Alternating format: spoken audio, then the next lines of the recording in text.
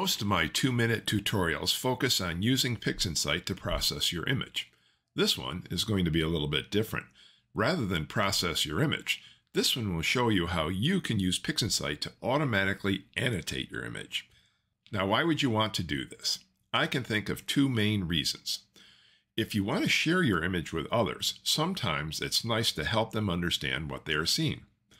Another reason is that now that you've captured and processed an image, it might be nice to understand what you're seeing. I first started using AnnotateImage when I created my website and I wanted to create a posting for each of my imaging projects. It seemed like annotating my image was a natural part of telling the story of that imaging project.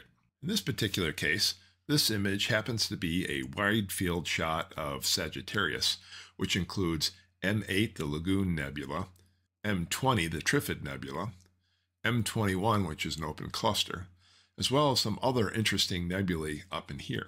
And I wanted to be able to tell the story of this particular image, and I wanted people to get a feeling for what was in it. So by creating this annotated version of the image, we can see the richness of what is in that particular field. I felt this helped tell my story.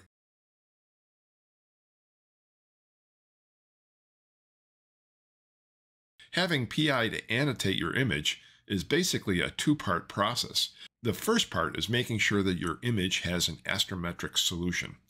If you processed your image recently using WBPP, you may already have this solution in place. If not, you'll have to plate solve your image and write the astrometric solution to your image. Let's quickly cover how you can do that.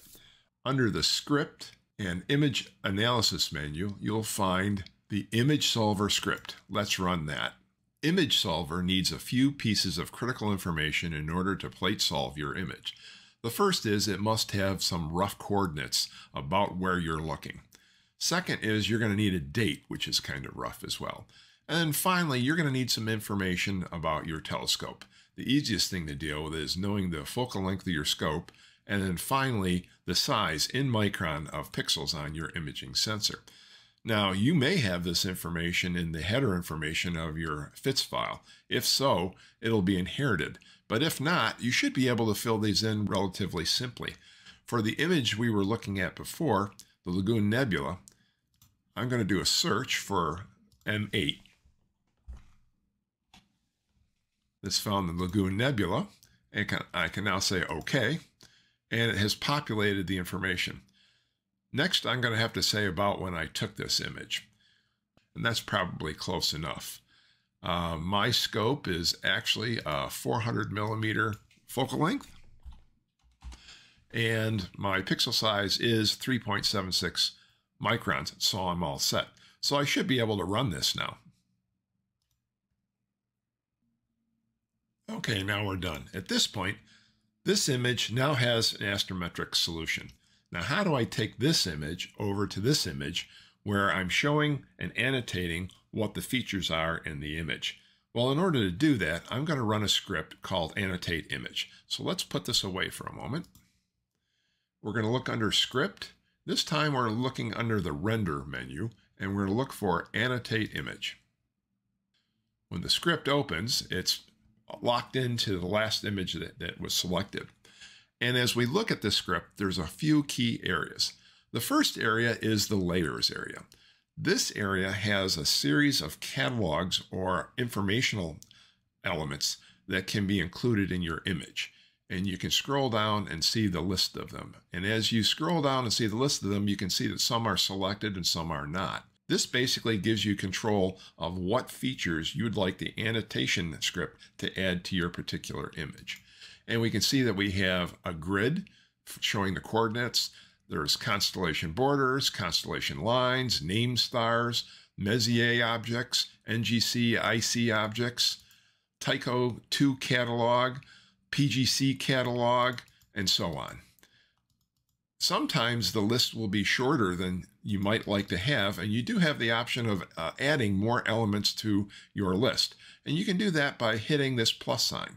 This brings up a list of all the catalogs that you can use. And you can scroll down here and decide which ones you'd like to add. For myself, the ones that I tend to bring in, if they're not there already, is the Bright Stars catalog. I tend to like to bring in Lin's catalog of bright nebulae and Lin's catalog of dark nebulae. The Sharpless catalog and Bernard catalog of dark objects. If those are not in, I would select it, hit OK, and that will add it to your list. Another one that's kind of handy to have in is this text one that allows you to put an arbitrary string of text and an arbitrary location in the image. All right, so now we have these in here. We have to decide what we're going to add. So I typically add the grid, constellation borders, constellation lines, name stars, the Messier objects, NGC objects. And I tend to like to add the bright stars, the LBN, LDN, Sharpless, and Bernard catalogs. Now that I have that information in, as I select them, this area in here tells me how these are going to be shown. It shows you what the marker color will be, how transparent it's going to be. It talks about the width of the markers. You can choose the font size, whether it's bold or italic, and color, and again, opacity. These are what really define how this tool will lay markers and text on your image. And these are the things you're going to want to tweak in order to get the look that you particularly like. You also have some general properties down here, and you have the ability to increase the text scale globally and the graphic scale globally. In general, I tend not to use those because I like to have control over that in my particular image. If I wanted to try out just to get a feel for what was happening with this configuration, I could just run the script and run it many times until I get it the way I wanted. But actually, there's a more convenient way of doing that. They have a preview button that when you push, will go ahead, do the calculations, and show you a version of the image using the current configuration. And in this, you can scroll around, you can zoom in, you can get a feel of what's going on. So in this particular configuration, I have a lot of things in there, but they're not very visible. So I'm really going to want to change them. But we need to go back and play with this. And I tend to do this one step at a time. So let's start with the grid. The grid is in white, which is fine, but I could barely see it. So I want the markers to be a little bit fatter. We're going to go up to 7 on that. And then as it's listing the coordinates, let's make them bold and italic, and let's increase the size up to maybe 15 or 17. Constellation borders, I'm going to beef those up. I'm going to go to 9 on that, and I'm going to keep the color. Constellation lines, I'm going to beef that up a bit and keep the color. Name stars, I'm going to beef that up to about 9. So that's my process. I work my way down each line. I select each line that has a category of information that I would like to see shown on my annotated image. Then I come in here and I adjust both the color, the width of the lines used for the markers, the size of the font and whether I want it in bold and italic. And I do that for every step through. And this can take a while. And rather than have you watch me do that tediously step by step, just know that that's what I'm doing as I step through this till I get to a point where I think I have something that'll be close and I do another preview. Now let's see what those changes look like. All right. Now our Messier objects are bigger. We're seeing the common name title coming out, and it's jumping out at us a little bit more. This starts to get the level of detail that I'm happy with. At this point, I could choose to just say, okay, and it would run and create a version of the annotated image, and that's a fine thing to do. But another thing, since we spent a lot of time tuning this and getting it where we wanted, once you have it the way you want it to look, I would strongly suggest you take the triangle and drag it onto the desktop. This will create an instance for how you want this script to run, and it could be that you're going to use that for this particular project, in which case you can save this as part of the project and it'll come back next time you reload the environment. Or you may say, this is the way I want to do this in general, and I can treat this as an iconified process which I can put in with my other ones and load it for every project I'm dealing with.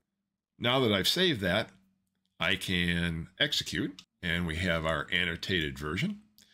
The process that we saved, now that I can access it because the script is done running, I can hit this and I can give it a meaningful name. So in this case, I'll just say, I'll call it Lagoon Annotate.